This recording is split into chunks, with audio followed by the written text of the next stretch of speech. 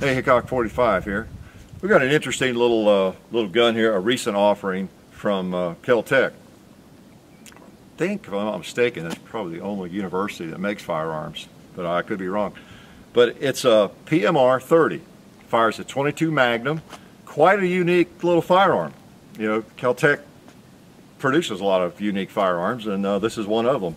Holds 30 rounds in a magazine. Let me show it to you a little bit here, and then we'll take a few shots. Magazine holds 30 .22 mag rounds. How's that for capacity? And you know, if you've not seen the .22 mag rounds, they are .22 caliber, of course. Imagine that. They are a little longer. They are Magnum and more powerful, a little more reliable, generally speaking, I believe, than .22 long rifle and short and those. But that's what it's chambered for. And even loaded with 30, that magazine weighs almost nothing. It's polymer. And then the gun weighs almost nothing. I think it's 1 pound and 3.5 ounces or something, you know, fully loaded. So it's a blowback operation. You know, semi-automatic, of course. Got your fiber optic sights. Weighs nothing. .22 Winchester Magnum. You know, it's just a very interesting little gun. I've seen it advertised quite often over the last year. Came out in it was made available at least in 2010, I think around the fall of 2010, before it became really available. And you've seen ads for it maybe in a lot of the gun magazines, and you can't help but notice, you know, what, 30 rounds, you know, in the magazine. So that's pretty interesting, isn't it? So we'll just try it. This gun is on loan from On Target in Murfreesboro. I appreciate those fellows down there sending it my way. So we're going to take a few shots with it. We had fired just a handful of rounds, and we had no problems yet. We didn't fire it much, and it's a very unusual feel, I have to say. You're expecting this recoil, which you don't get. You just get blast. So let's make some blast.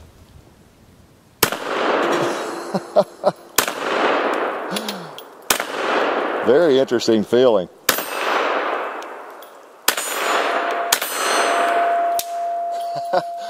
Let's go ahead and try a 2-liter. I'm anxious to see what it does. I don't think I've shot one with a .22 Magnum.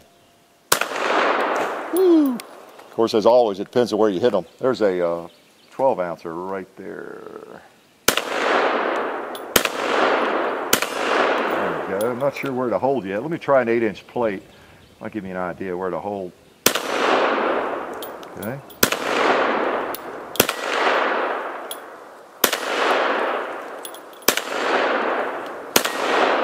It pretty much is right on at this distance.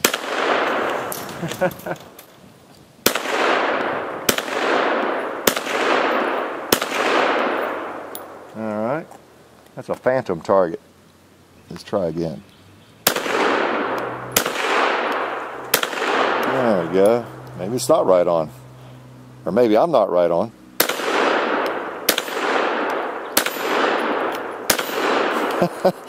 Pretty neat. Wonder how many rounds are left.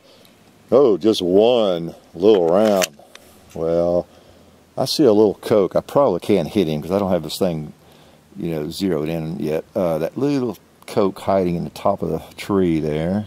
Yeah, I'll have to try him again, I guess. Alright, so it's empty, finally. Doesn't take long to shoot 30 even, does it? But that's a pretty interesting little gun. Notice the mag catch is right there. Kind of like the old European style.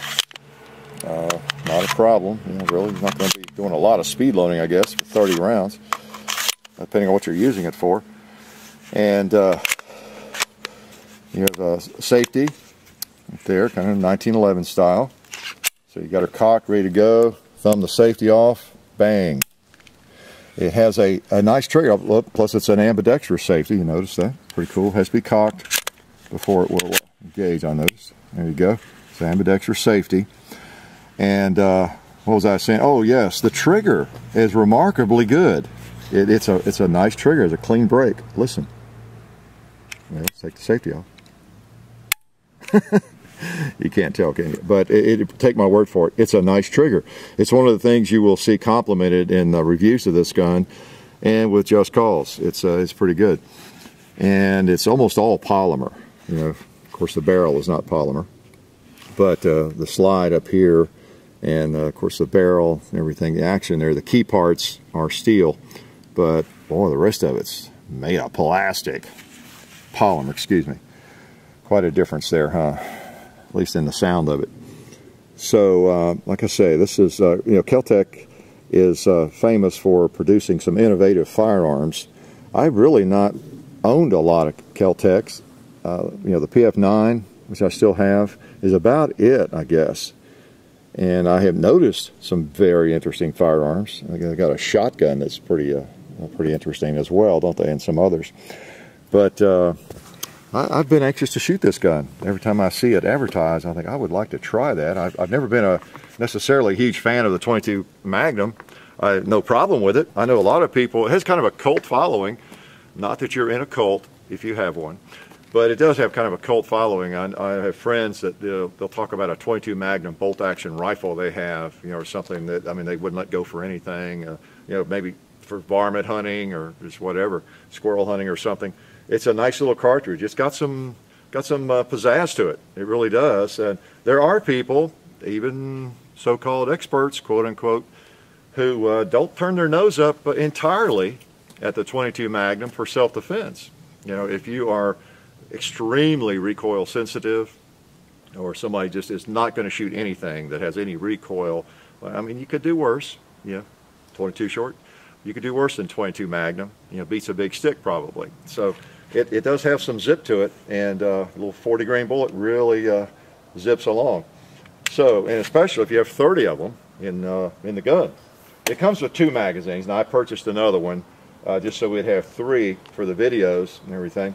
And they're not exorbitantly expensive. You know, sometimes, you know, especially for a strange bird like this, I wouldn't be surprised if I saw one of these hanging on the wall somewhere for $75. You know how magazines can be expensive, but it was just $25, something like that. So that's not too bad. They're polymer. They don't weigh anything empty. They don't weigh much when they're full. So let's take a few more shots with it. One thing I want to do, we got through those 30 without any malfunctions, didn't we? Okay. Not that I'm assuming it's going to. It's just such a strange gun. I don't know what to expect. I'm going to move up a little bit, and I'm going to try to hammer the tombstone there. Let's see if it'll handle some rapid fire, at least as rapid as I can fire and hit anything. It's just amazing how light it is. All right, let me get zeroed in here. Let's take the safety off. It always helps. Okay. Yeah, we had a little malfunction, I think. You know what I think that was, actually? Was a light primer. Or a light strike, perhaps. Try again.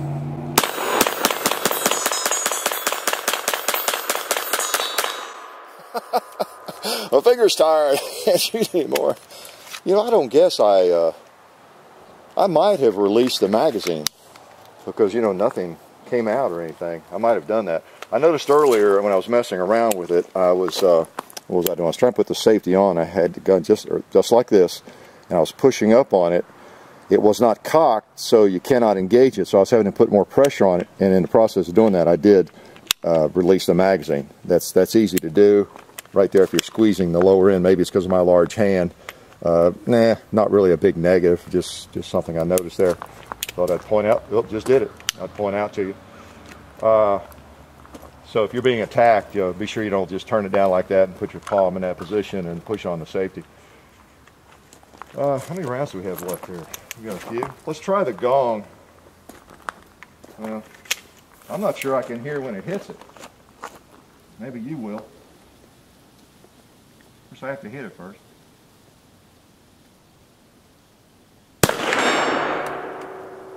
I hear the ring, I think.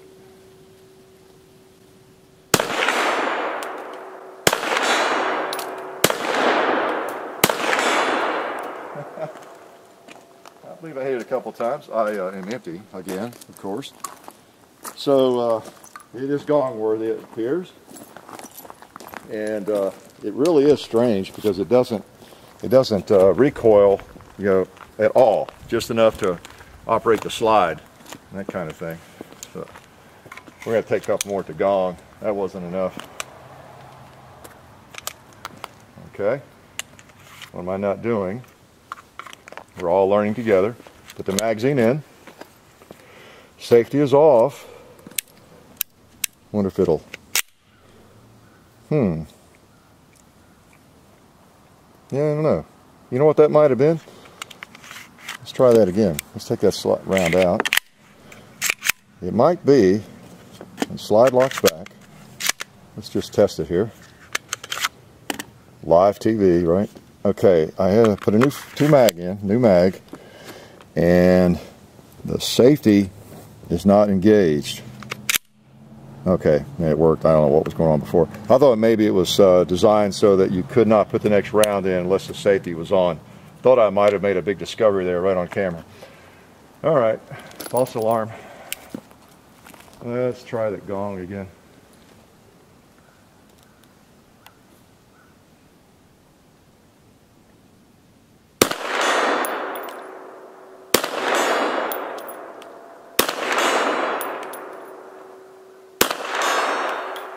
Okay, I think I heard some ringing.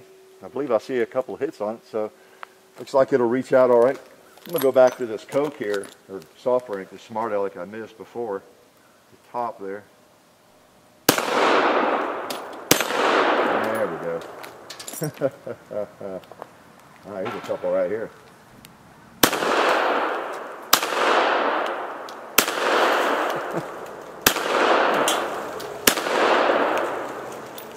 I'm going to try to wound this guy, see what happens on the left shoulder. Alright, oh, we got another one down there. The one that sometimes turns into a fountain. Ah, yes. That's our official fountain.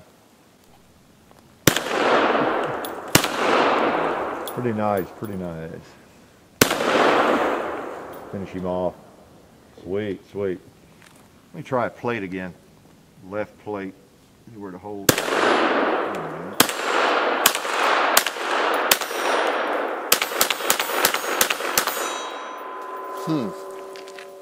Yeah, you could really pump out the rounds with this thing if you wanted to.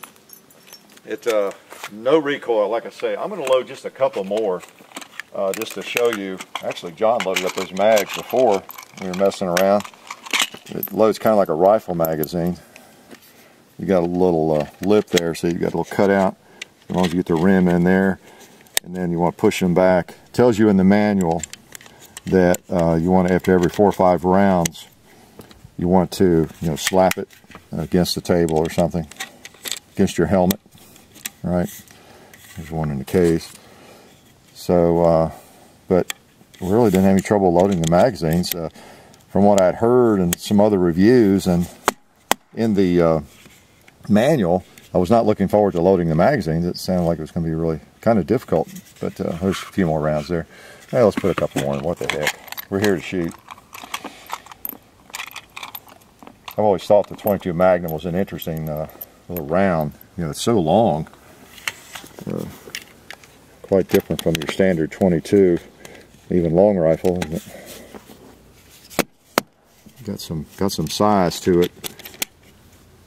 A lot of interesting cartridges in 22 caliber. Everything from a 22 BB short to this, to 22 Hornets, and the 5.56, the 223. So 22 cartridge can be in a lot of different power factors. Let's take a couple more with it.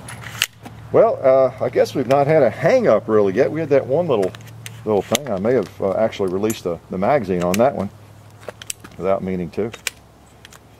Now, here's this happening again. There we go. Oh, well, the gremlins.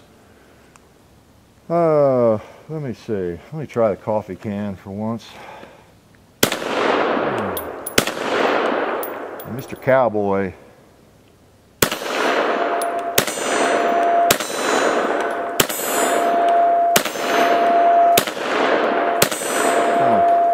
That's nice. That's right. Pretty much where I was trying to hit him. And I can see how if you shot this couple hundred times, you get a real good feel for it. Just like shooting a 22 long rifle. No recoil. Just a soft shooting gun, rather loud, but soft shooter.